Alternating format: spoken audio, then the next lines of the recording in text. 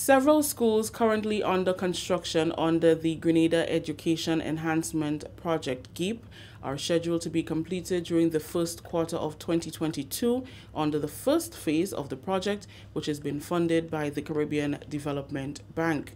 Finance Minister Honorable Gregory Bowen on Friday highlighted the significance of making the learning environment more conducive for teachers and students.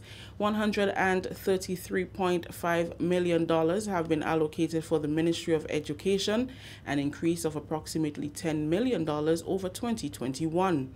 Phase 2 of the GEEP project is earmarked for March 2022.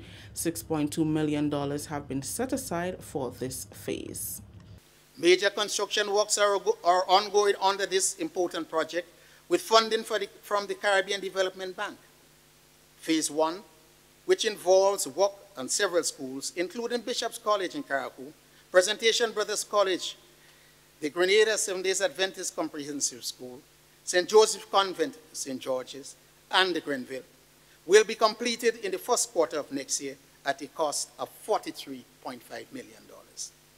Phase 2 of this project, valued at $41.8 million, will see construction and rehabilitation works on several other schools, including the St. Andrew's Anglican Primary, Grenada Christian Academy, St. David's Catholic Secondary School, and the J.W. Fletcher Memorial Secondary School.